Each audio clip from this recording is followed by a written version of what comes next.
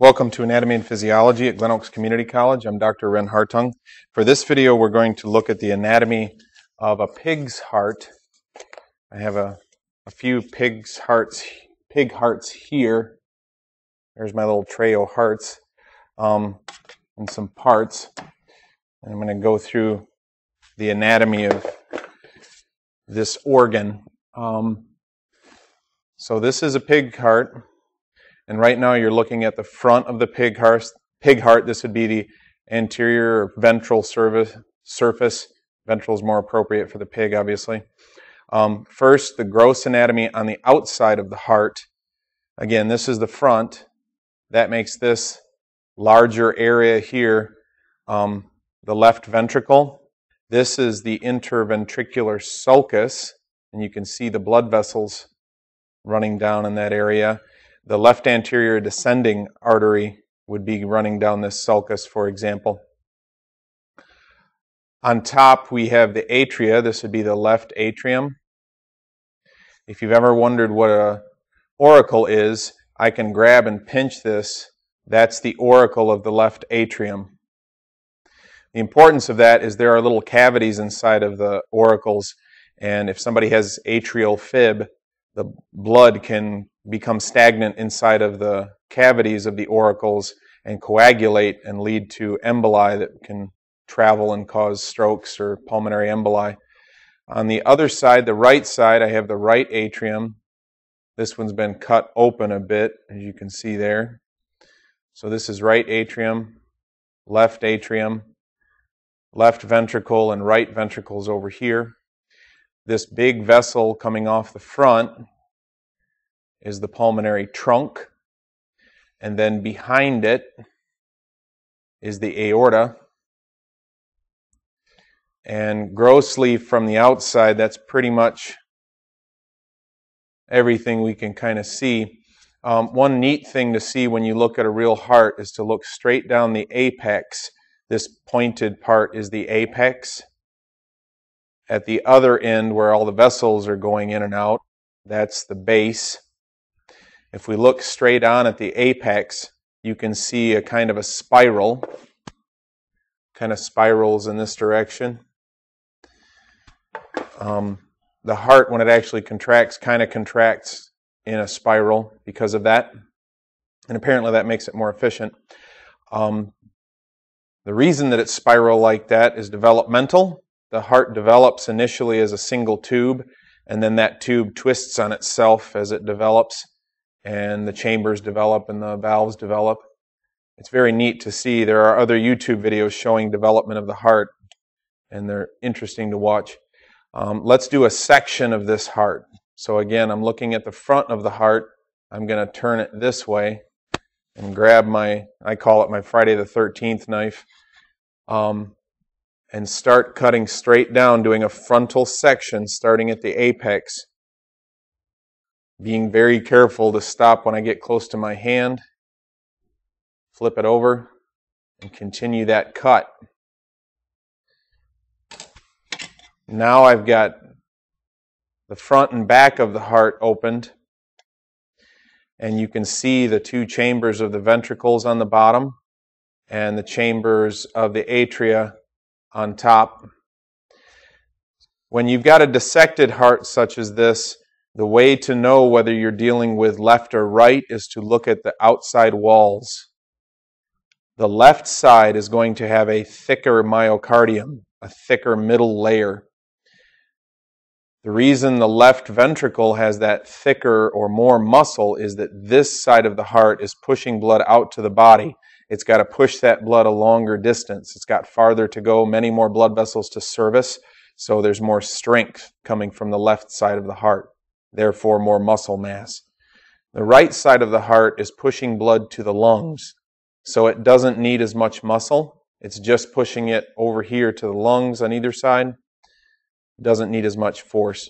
So this is the left side, this is the left ventricle. Up here, therefore, is the left atrium.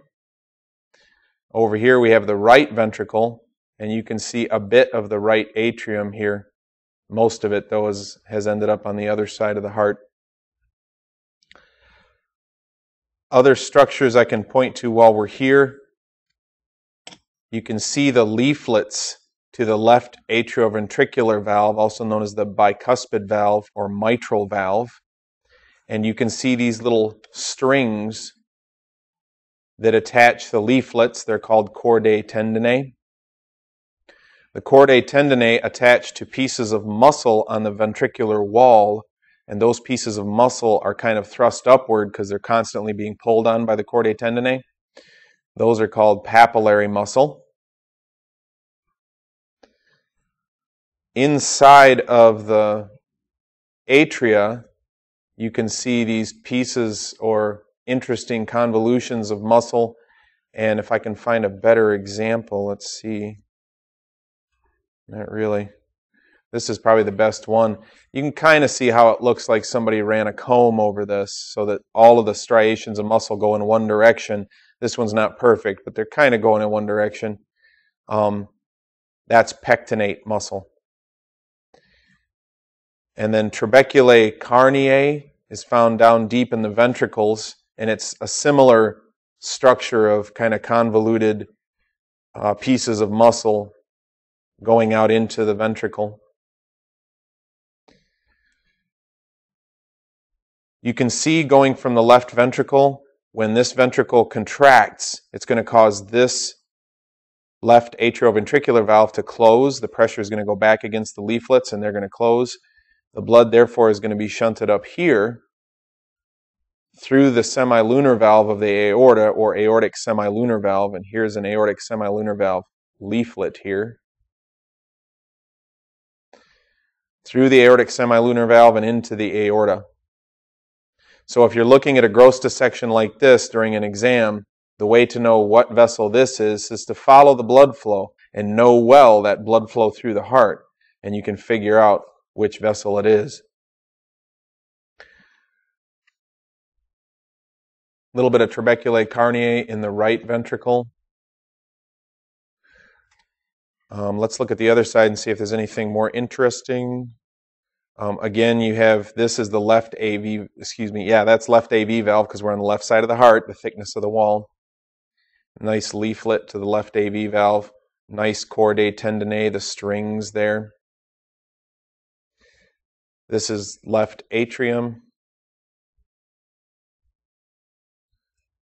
And that's about it for this one. Let me bring it down another section.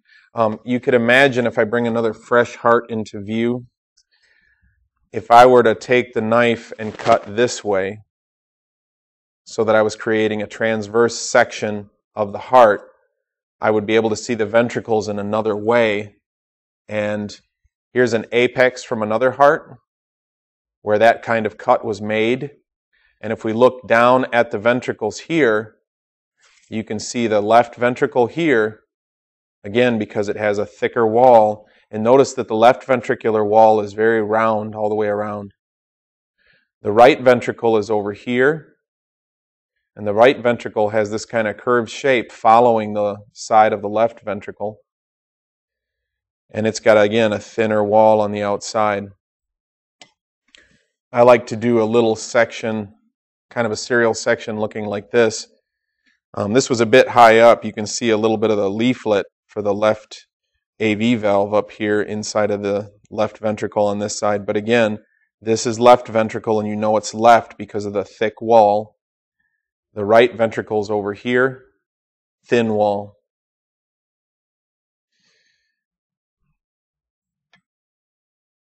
I did one other dissection of a heart before starting this video. And what I basically did was to cut off the top of the heart so that we could look at the arrangement of the valves. So you're looking down at the top of a heart where the base has been cut off. We can see now down into the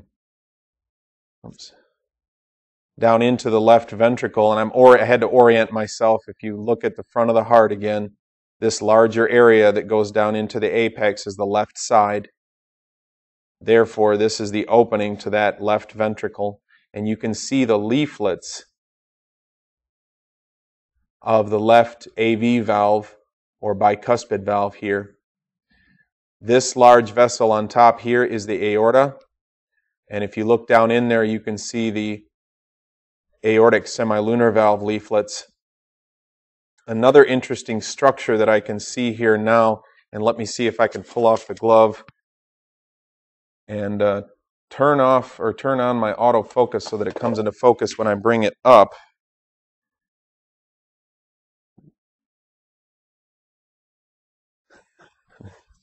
And then I want to put another glove on. If we look down into the aorta, again, nice and up close, you can see those leaflets to the semilunar valves. And one of the things I do during class usually is if I have one that's easy to see like this, I put some water in there that causes those leaflets to close so that you can visualize what they look like closed. You can also see the opening to the pulmonary trunk, and there's a valve leaflet there for the pulmonary semilunar valves. On the other side, we have the opening to the right ventricle over here. And if we look deep in there, we can see the leaflets of the right atrioventricular valve or tricuspid valve. So those are structures looking down at the base of the heart with the top of the heart removed. You can make out. Notice that compared to the pictures that you usually have in your textbooks, the heart is a very three-dimensional structure, and it's difficult in a two-dimensional image to capture all of this anatomy, because if I put it in 2 dimensions like this and tried to show you all the valves, as you can see, the pulmonary semilunar valve is right in front of the aortic semilunar valve. So usually in the textbooks they pull the aortic valve down so you can see it, or they have it go up higher so you can see it, because they're actually in line with each other, making it a bit difficult. The last thing I wanted to show you, just because I found it very interesting today when we were doing our lab, here's a nice fresh normal pig's heart, and I'll bring it up close so you can see it. It's got a nice smooth surface on it. This outer part of the heart is the epicardium. I'll do a little bit of anatomy before I move on, because I just realized I didn't do the layers of the heart, the 3 layers. So that's the outside, so that would be epicardium. I'm going to pull this serial section back up again. And again, here's left ventricle and right ventricle. The middle layer, where the muscle mass really is, that's the myocardium, the middle layer. There's the epicardium on the outside, also known as visceral pericardium. And then on the inside is endocardium, this really slick, it's very, very slippery, this layer of tissue on the inside of the heart. And keep in mind, the type of tissue that we see here is simple squamous endothelium. It's the same single layer of epithelial cells that line the entire vascular system, including the heart. And if the blood sees anything other than this simple squamous endothelium, the blood tends to clot. Here's the other section, and actually let me bring out because usually when I ask this on a test, I ask on this kind of section. Outside is epicardium or visceral pericardium. The middle layer is myocardium. And then the inside, if you're asked for tissue layer in here, this is endocardium. Interventricular septum, I don't think I mentioned before, but this is the separation between the left ventricle and the right ventricle. So that's interventricular septum right there. There is a septum between the 2 atria. It's going to be a bit hard to visualize on this heart, but I'm putting my fingers inside of the 2 atria, and there's tissue between my fingers. That would be the atrial septa. So anyway, back to what I wanted to show you in terms of something interesting, and if anybody out there knows what this is, please let me know. But here's a nice, smooth, normal surface of a little pig's heart. And let me show you the abnormal one. This pig's heart, I'm not sure if it's larger because the animal was larger, because that certainly could be, but you can see it's got some abnormal tissue on the surface. It's got these little strands of what seem like kind of dense connective tissue. It's not pericardial sac, because I'd be able to pull it up and off of the heart. It's not that. It's just some abnormal kind of scar-looking tissue that developed around this pig's heart. I believe that this is a pericarditis that causes this kind of thing. But if anybody out there knows better, please let me know. And I think that's all I really wanted to show you for anatomy of the piggy heart. As always, if there are any questions or comments, please feel free to contact me. And thank you once again for watching.